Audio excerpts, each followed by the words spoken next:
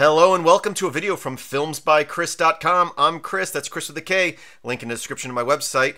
I recently saw a post where someone asked for a more user-friendly option or alternative to LMMS. LMMS, in my opinion, doesn't get any simpler than it is. So I just thought I'd do a quick overview of basic functionalities of LMMS because it's been years since I've done a video on LMMS. When you open up LMMS, these are your options. You're going to see this. So over here on your left side, you have different options. Right here you have instruments. These are different instruments, synthesizers, and sample options. But those are like the programs for those synthesizers. If you come down here to where there's the star, these are presets for all those things. And then also here with the little music symbol, these are just samples that you can sample into different categories. So you can pull in different OGG files or WAV files and use them. So let's go ahead and start creating. Right here we have our song editor. This is your main song editor. And then if you click on this box, you get your bassline editor or loop editor, whatever you want to call it. And you basically can design things here and then drop them in here. And then you can also have separate instrument tracks here. So right now we're on our baseline 0 here. You can see it says it there and it's right here. And what I'm going to do is I'm just going to, by default, it has a little kicker application here with the default sound. I can press play on that. And it's playing that kicker sound. I can change the tempo here by dragging this up or down, or I can just double click it and put a number in. So if I want to do 120, I can just do that. By default right here, this might be off. If you click this, it will show you your volume levels, just overview. You just want to make sure that doesn't go into red too much. But we're just playing this loop right now.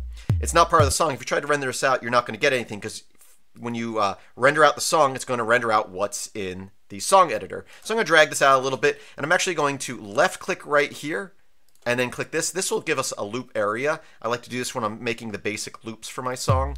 So now that we have that going, I can click this button right here, which will create a new loop for me. Again, I come over here and under these My Samples, I'm going to go to Drums. I'm going to choose a hi-hat. I'll drop that in here and I can just start dropping a hi-hat in here. Now we don't hear it because right now I'm playing the song. I can click here and play just this loop. I can click here to play my song, but I have to drop in this loop in where I want it to play. So now I have my hi-hat going. I can add in more in between here.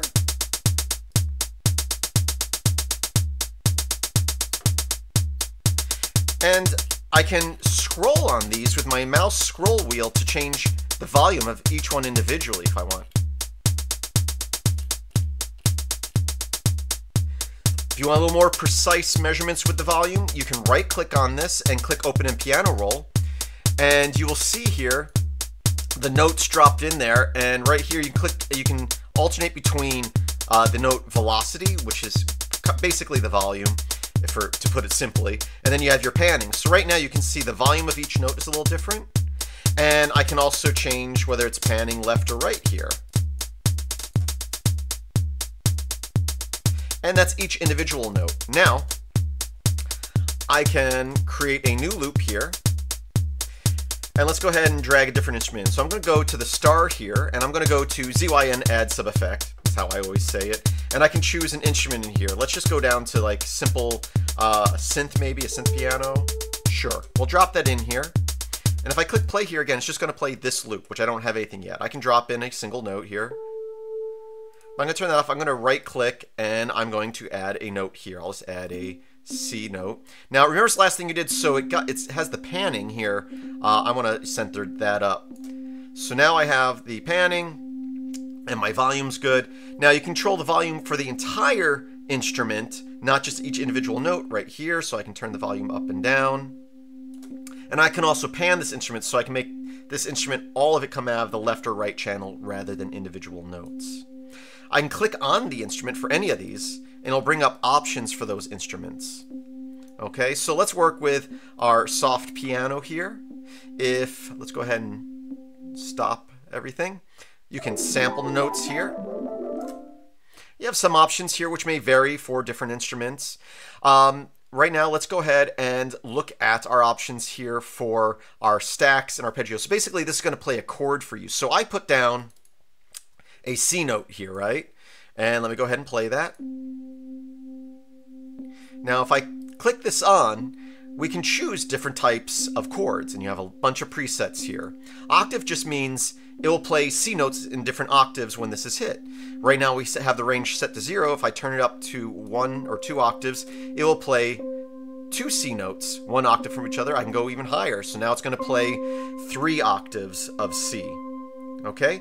If I want, I can bring this back down a little bit, and I'm going to change this to a major chord. And now, even though I put just a C note, it's going to play a C major chord for me. And of course you can go through all these different chords here, and you can up the range. So now it's playing a whole large octave, multiple octaves of a C major chord. We'll bring that back down to 1. Besides just chords, I can turn that off. I could do arpeggios. An arpeggio is basically playing a chord, but a single note at a time.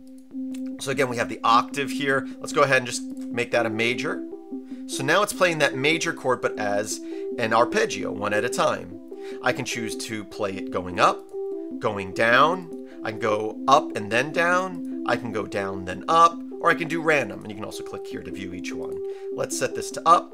Now it's playing it at a certain rate right now. We can adjust the timing here to milliseconds, but if you want it to line up with your music perfectly, you can right-click this, go to Tempo Sync, and you can choose, like, let's say you want to play every 8th note.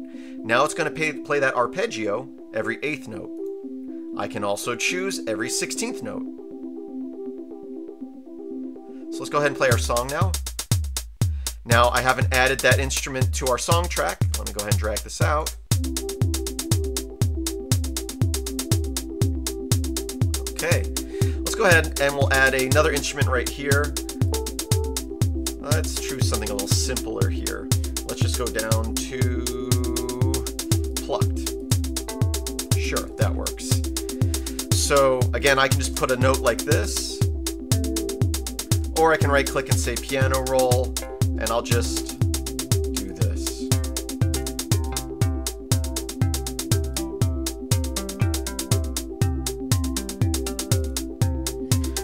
Now, each instrument I can mute individually here. Or if I have a bunch going and I want to hear just one, I can click this button here to listen to just that instrument. Same thing with our tracks up here. If I just want to hear one of these tracks, I can click it there. I can also mute certain tracks. Let's go ahead and just listen to our kicker here. And let me open up my clicker here. There's another tab here called the Effects tab. And I can add an effect here, like a reverb. Now I added it specifically to that instrument. But let's say I want to add the same effect and control it for multiple instruments. I can right-click this and say, remove this plugin. Now you notice there's an effects number here which is set to 0. If I come up here, I can click on this. This is my master mixer. Right now we only have one channel. It is our master channel. I can add another one, and I can set different instruments to that. So let me go ahead and I'll set my kicker to that, and I will go to my hi-hat here, and I'll set that to 1 as well. And I'll set this piano to, I'll add another, I'll do effects 2. Now, if I turn all these instruments back on, I can control our master volume here, which affects everything. But if I was to turn this down, it's going to lower the volume on both my kicker and my hi-hat. I can bring that back up. If I lower this, it's going to lower it on that soft piano. I can also add effects to those groups. So if I want to add a reverb to everything on effects 1, I can choose effects 1. I can click, oh, I didn't mean to add another channel. I can right-click that and remove that. With effects 1 selected, I can add a reverb to that. So I just added a reverb to both my hi-hat and my kicker, and I can stack effects. So I can come in here and I can add an echo effect if I want. So now I have an echo effect and a reverb effect on both my kicker and my hi-hat. And I can, you know, disable one or the other individually. And of course I can right-click and completely remove it. Let's see, what else do we want to go over? Let's add another drum of some sort. So I'm going to come up here to my samples. I'm going to go to, actually, let's look at our kicker here, right? So I dragged, the kicker was here by default. So again, we have the instruments here and synthesizers, and you can drag them over and they'll play the defaults, whatever they're set to. But again, under favorites here, each one of these synthesizers has its own presets. So my hi-hat here is just a recording, it's a sample, but we can also use the synthesizer for a hi-hat. So I can bring that over here, and when I open that up, you can see it's actually using this kicker synthesizer, but it's set to sound like a hi-hat. Let's go ahead and add another track here. I'll drag that out, and I will lay down. And again, I can pan this instrument left and right, and I can adjust its overall volume here.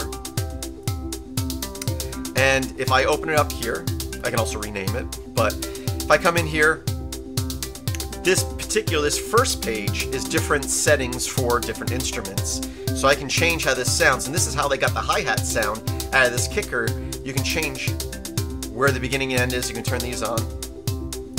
Let's go ahead and just play this new hi-hat here. And I can change the length of it, the gain of it, the slope of it, where it starts and ends. I can make it sound horrible. And of course I can always reset it by dragging this over it. And let's look at other options here. So let's just play, this is my hi-hat sample here. Let's grab just another sample. So I'm going to come in here and I'll grab a different kicker. There we go, there's a kicker. And let's add another track here. I'll drag this out. And if I was to just play this, you can see this is a sample. It's not a synthesizer, but I can crop this sample if I want using these. So I can move it up here, so now it's starting there. I can move it here, and it'll start back there. I can cut it short by going like this. And I can also adjust how it fades out here. I can turn this up, and you have your delay, your attack, your hold, your decay, and your sustain, and your release. These are all things, I'm not going to go into them, but like I can sustain this out, or set the release out. So now,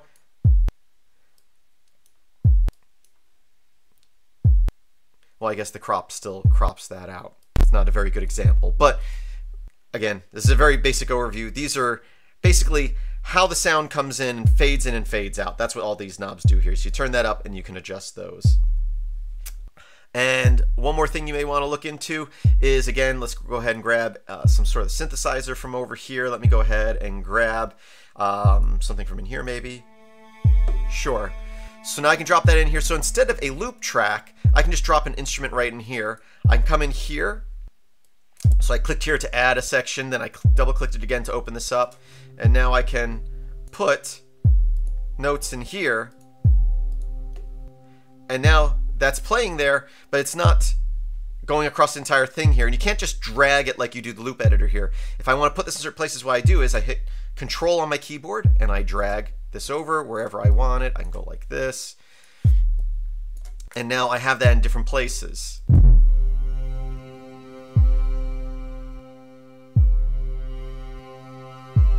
And I can remove those. You know, you can right click here and you can see different options. Middle click will erase them. Middle click would be clicking down your mouse wheel on them. So yeah, that is a very quick overview. There's still a lot that you could go over in here, but it doesn't really get much simpler than that. Oh, and then when you're ready, you can save, and then you can export the entire song. You can export it as a WAV, OGG, or MP3. You can also export each track individually, so you can export tracks, and here you choose what directory you want to export it to, and then you can choose export the entire track, or you can export the tracks as loops where it removes the silence at the end. So if you want to make it a loop that you can import into another application and mix, and then you can also set markers. So right now, like, oh, I didn't mean to export that, cancel. This is my loop, so I can choose, okay, let's say I just want to export that section right there. When I export either the track or the whole song, when we go here, we can choose to just between the loop markers. So now it will just export that portion of the song. Yeah, so that's a quick overview of LMMS. It still does a whole lot more than this, but I thought I'd give a quick overview just to get you started. Thanks for watching. Filmsbychris.com, that's Chris with a K.